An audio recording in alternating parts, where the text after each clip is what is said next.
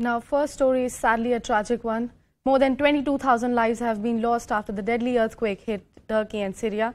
The devastating and heartbreaking pictures continue to emerge, especially from Turkey, which has been affected the most. Emergency crews made a series of dramatic rescues in Turkey, pulling several people, including a 10-day-old baby, from the rubble. Now, groups of people working across a mound of rubble fall silent, and machinery has been turned off to allow the sounds of any survivors to be heard.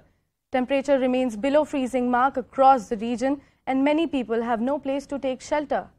The government has distributed millions of hot meals as well as tents and blankets, but is still struggling to reach many people in need. Meanwhile, India's Operation Dost is on full swing, saving lives and winning hearts in Turkey and Syria. Teams of the NDRF and dog squads have been working round-the-clock rescuing people from the collapsed buildings. 250 personnel have already been deployed in the worst-hit areas. Relief materials weighing over 135 tons have reached Turkey. Now, personnel and equipment have also been sent to set up a 30-bed field hospital by the Indian Army.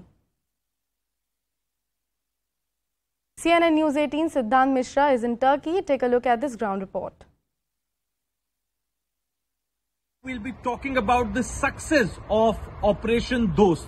So this operation was launched by Indian government on a very day when Turkey witnessed earthquake, and in fact the images and pictures of devastation had started coming from Turkey.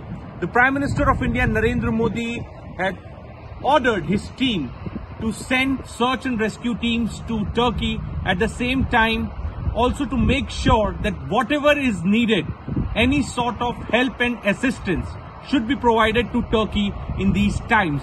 And this is perhaps the reason that today this Operation Dost has become really successful here on ground in Gaziantep. We are a few kilometers away from Gaziantep, and it's freezing cold followed by rains here in this one province where I'm reporting from. But Operation Dost is doing wonders here on ground in terms of the rescue works which are being carried out by 4 teams of NDRF.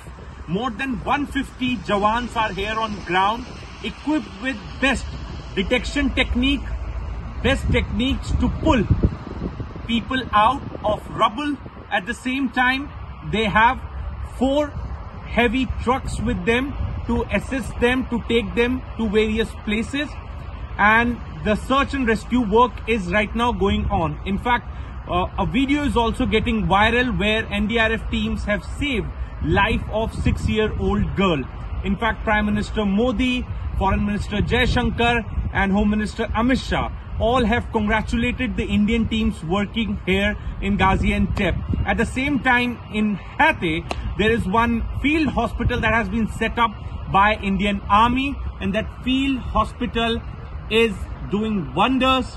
All those who have been rescued are being taken to that field hospital, are being admitted there, and the first aid is being given to people. And in fact, the photos and videos of the field hospital is also getting viral. More than 6 flights full of materials, medical equipments, medicines, clothes and trucks and all sorts of help have reached Adana, which is few kilometers away from Gaziantep. Can you just share in a little more detail as to how that little girl was rescued? How was that operation really concluded? So it was a sub-team led by a sub-inspector, 7 to 8 NDRF rescuers. And they were at a building which had collapsed, a pancake collapse as we call it. And this little girl was there, and when they were taking the dead victims out, this little girl opened her eyes and they realized this little one is alive. That is how she was found alive after, I would say, almost 80 hours. In the rescue of the little girl, 6-year-old, the 2 dogs, Romy and Julie, played a huge role. They were the ones who led the rescuers towards the place where she was there, and when they could finally recover. So Julie is a hero for us, and they add to the technical equipment's alarms. Sometimes the equipment is certainly not 100%, give you false positive. A lot of noise and a lot of rubble is being removed. So the dog has different kind of a way of sensing a live victim, and when these two corroborate, then we are very sure that there is something here which needs to be explored. So the dog is a big, big help.